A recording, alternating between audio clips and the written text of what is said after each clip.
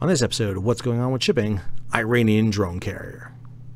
So one of the books I recommend all the time is a book by Bruce Jones and it's entitled To Rule the Waves. And what Bruce Jones does is he talks about the fact that post-World War II, and also I will also mention Mark Levinson's most recent book talks about this too, is that post-World War II, the United States and its allies created an open ocean whereby global trade could prosper. And really, if you look post-World War II to the modern day, there's been very few obstructions to global trade on the ocean. Yes, we've had conflicts. There have been issues. The most probably obvious one was the tanker war of the 1980s in the Persian Gulf. We may see something similar developing in the Black Sea right now.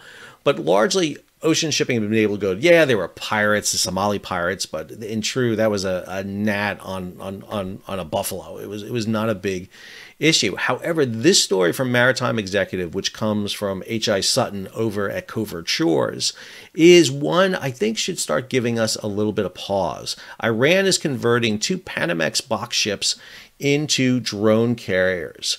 Come down here, the Iran Islamic Revolutionary Guard Boxship to warship conversion project appears to be aimed at producing drone carriers. Last year, open source intelligence analysts obtained a photo of what appeared to be the new IRGC base ship at a shipyard in Bandar Abbas. The vessel's deckhouse and hull were painted a coat of haze gray with gun emplacements on the stern, but her lines were identical to a Panamax box ship. However, the details may differ slightly. The new photos, analyzed by H.I. Sutton, appear to indicate the ship is being fitted with a giant overhanging deck on her port side, like an exaggerated version of an aircraft carrier's flight deck. Goes on here, while this may not be quite an aircraft carrier, neither does it appear to be a base ship. Iran local media accounts suggest that the vessel will become something unique, a storage and launch platform for Iran's militarized drones. It also appears that the IRGC will be converting two box ships to a drone carrier configuration. This operation by the Iranians is not new. Back last year in July of 2022, this story on the war zone, Iran unveils ominous new naval drone carrier division.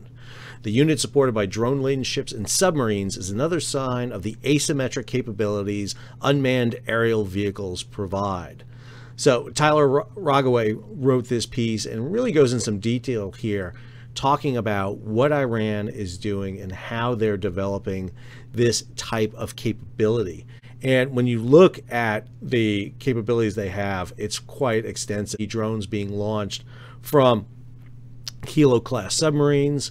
You can see it coming from modified vessels that Iran has put these drones on. It is just an extensive capability for them. Going on here, we see the same thing here with Iran unveils its largest naval vessel yet, a converted tanker. Iran has unveiled this back in 2021, its largest vessel yet, a converted Aframax tanker named the Makran. Tanker trackers identified her as the former Beta, a 2010-built tanker previously owned and operated in Dubai and flagged in Liberia. The newly purposed and renamed Makran makes her debut at a missile exercise in the Gulf of Oman on Wednesday. This vessel recently sailed all the way to Venezuela. And when you look at it, it looks a lot like the United States Expeditionary Support Bases.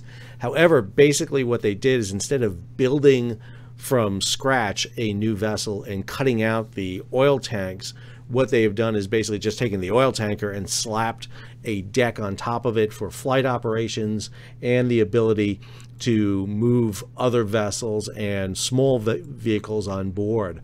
Pretty extensive flight deck all the way up forward, and the capability to launch vessels. Again, this is all part of the Iranians' attempt to become much more asymmetric, to be able to get forces out beyond the reach of the Persian Gulf and their coast into the Indian Ocean, into the Red Sea, and even as far as the Atlantic, with a recent story talking about Iran discussing about stationing vessels in Panama. But let's talk a little bit more about these new vessels being built by the Iranian Navy. Over here to the story on Covert Shores. This is it right here. And I'm going to scroll down here because I want to show you the images. This is the images that you're seeing here. So this is looking off the port bow forward. You see the old container ship cells right here, but this is the overhang that's being mounted on the port side with a potential kind of flight pattern here. Understand, Iranian drones have been attacking basically Israeli-owned vessels for a couple of years now. We've seen these. They've been launched largely out of Bandar Abbas and the south shore of Iran toward vessels that are operating either in the Persian Gulf or out in the Gulf of Oman. But we've also seen this happen in the Red Sea to a lesser extent. But now Iran is outfitting 2 vessels that could become basically these drone-style carriers. And these vessels will make the potential for the open seas to be basically the Wild West in some ways for the Iranians to attack shipping on the high seas. They could be targeting Israeli-owned shipping. They could target any shipping. But remember, most shipping is not under national flags anymore. They're under open registries: Panama, Liberia, Marshall Islands, Cyprus, Isle of Man. And so the Iranians could basically wage war against certain ships and certain owners, really with very little checks against them. We have seen that the drone attacks that have been done by the Iranians really have not been countered as much. We've seen drone attacks, we've seen limpet mine attacks.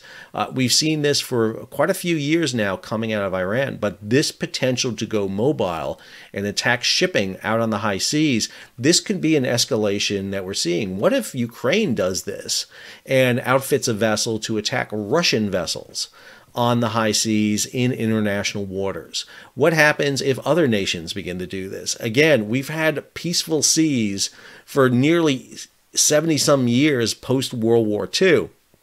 There have been exceptions, there have been wars. I'm not saying it hasn't been completely without it, but largely the open oceans have allowed this massive growth in trade. But now the Iranians have the potential here to destabilize the area.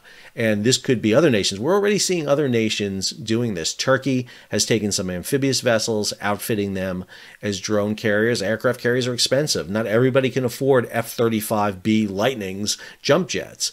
We see Japan and Korea doing that. But other nations can outfit these drone carriers. And drones can operate with almost no identification on them. And how do you trace them back? Very difficult to do. Are we going back to the golden age of mercantilism where piracy ran amok? I don't know. But this is a new challenge that we see on the horizon going forward. Navies need to be thinking about this. What's the U.S. Navy plan to counter, these issues out there? What flag am I going to fly on my commercial ship? Because if I'm flying the flag of Panama, Liberia, or the Marshall Islands, I'm basically hoping that the seas are peaceful. But what if they start getting attacked by drones or forced to pay money to sail through, the old age of tribute, the Barbary pirates? This could change the way shipping is handled on the open ocean. It's an interesting inflection point going forward, something we should be thinking about in 2023. Hope you enjoyed today's episode. If you did, take a moment, subscribe to the channel, hit the bell so you'll be alerted about new videos as they come out. Leave a comment, share it across social media, and if you can, support the page. Listen, this page has grown tremendously. We opened in March of 2021 and got 30,000 subscribers in the first year.